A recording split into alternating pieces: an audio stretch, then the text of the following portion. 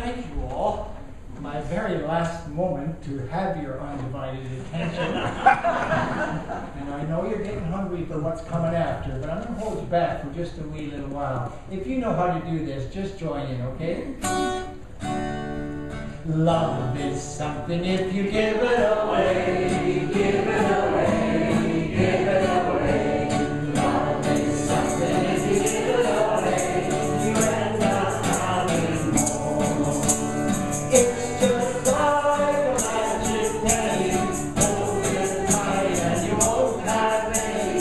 Lend it, spend it and you'll have so many, they'll roll all over the floor.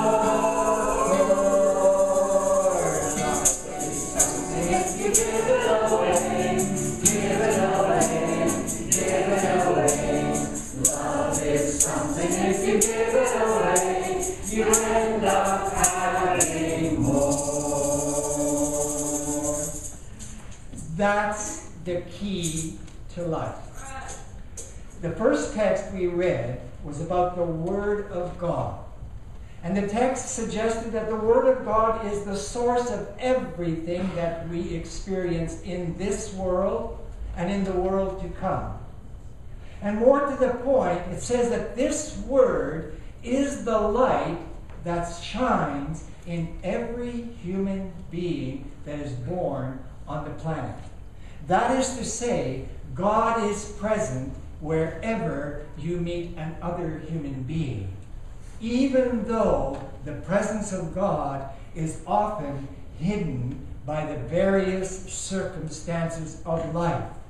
We lose touch with the reality that the love of God dwells within us, and we begin to seek outside of ourselves for the meaning and the purpose of our lives. If I leave you with one message, get in touch with the presence of God at the very heart of your being. Now, saying that, I want to move on to the second text. The one about, blessed are you when you are poor in spirit. Blessed are you when you're hungry and thirsty for justice. I want to suggest that in humanity right now, there is a great longing for things to be different than they are. And sometimes we feel as persons that because we long for things to be different, somehow we have failed. No. This longing for things to be different is another sign that God dwells within you, because God also is longing for things to be different. When Jesus talked to these people, he would often go and find a little hill so he could be seen by all the folks and heard. He elevated himself. But he didn't choose a great big mountain so that he became the most important human being in all of history. He chose a little hill so he could be seen, but not so that he become worshipped or admired or in other ways revered. Jesus did not want to be the center of worship. Jesus wanted to take the light of God that was in him and communicate it with all of his relationships. Each of you lives at the heart of a network of relationships. To the degree that you nurture the light of God's love that is in you, to that degree you will become an agent of God's desire to make the world a better place. Oh, I love this getting all wound up.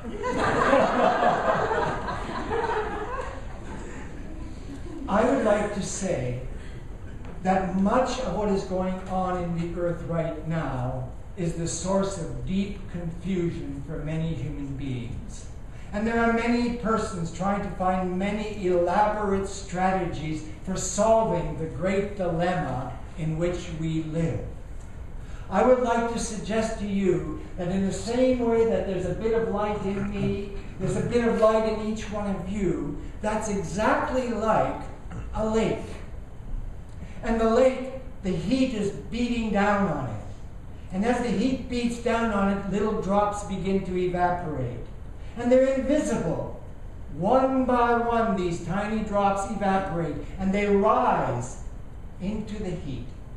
And then slowly they begin to join together, and what we see is a tiny little cloud. And as the evaporation continues, the cloud grows and grows and grows. And then just when you had planned the picnic, it starts to rain. What I'd like to say to you is that right now history is getting very heated up.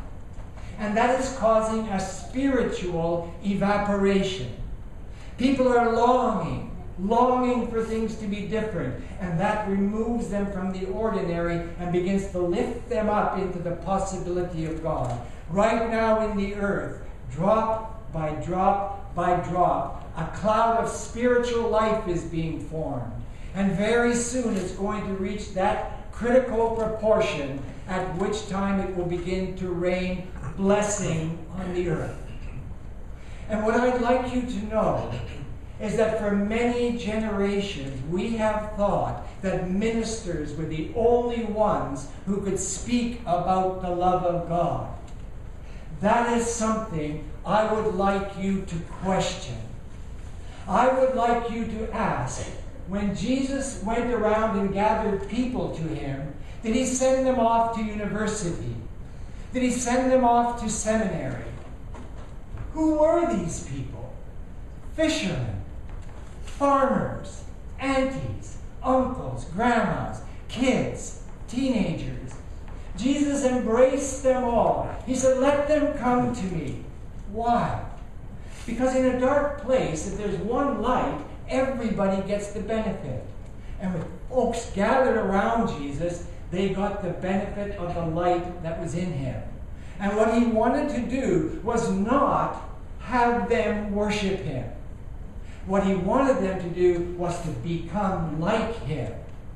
That is to say, so that each one who had faith that what Jesus was saying was more important than what all the powerful people in the earth were saying, each one who believed that and had the faith to trust it, that those persons step out and live their lives as if they were light in the darkness.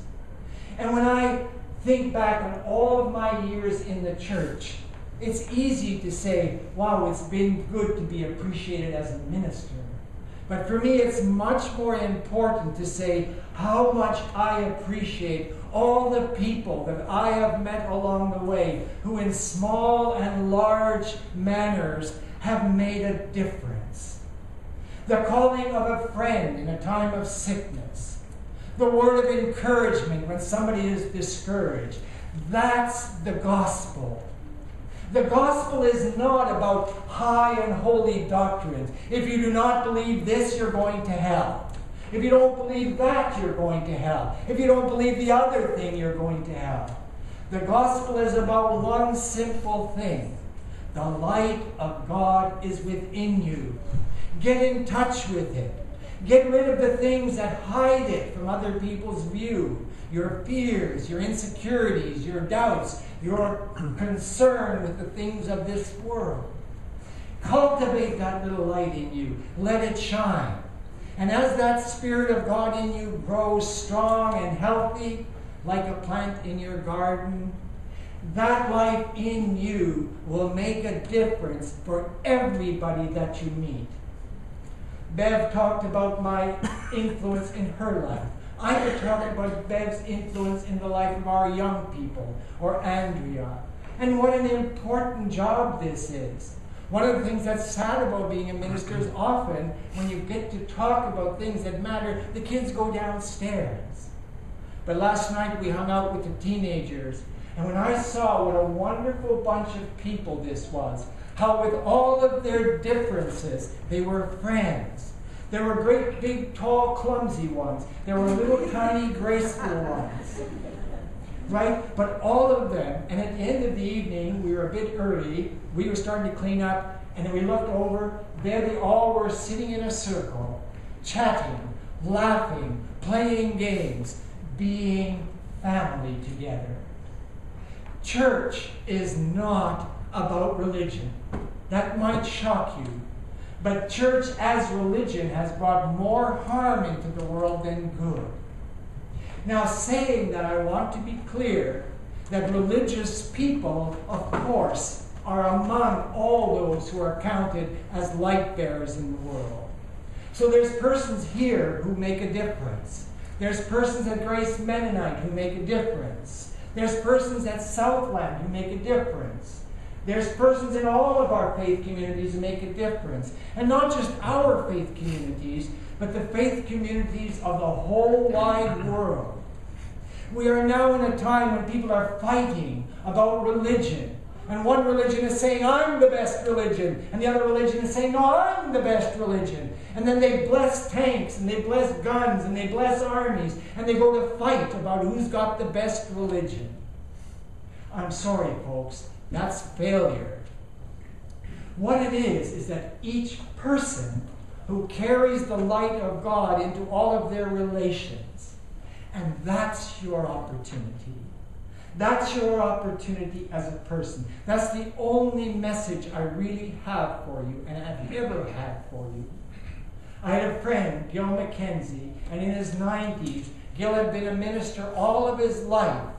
And I said to Gil one day, Gil, if you could take everything you've ever preached and boil it and boil it and boil it till there's nothing left except for what really matters, what would you say?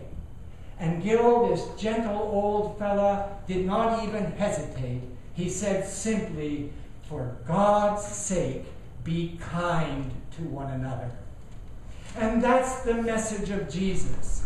Because when the power begins to exploit and oppress the world, people get divided. And they begin to pick on each other. They begin to quarrel with their families. They begin to quarrel with their churches. What they should be doing is uniting together, being strong together, and then lifting up their voice and saying to the powers that are spoiling the earth, stop! We want things to be different. We want every child on the planet to have food. We want every child on the planet to have clothing and shelter. We want every child on the planet to be loved by moms and dads and grandmas and grandpas. We don't want just our little group to be blessed by God. We want everybody to be blessed by God. There's two powers in the world. The power of dividing and the power of uniting. And this is one of the few times when I'm thrilled to say that we are the United Church. And I do hope that as time goes forward, here in this little community, you will show this town, this region, and maybe even the whole wide world that the unity of love is the most important thing in the whole wide world.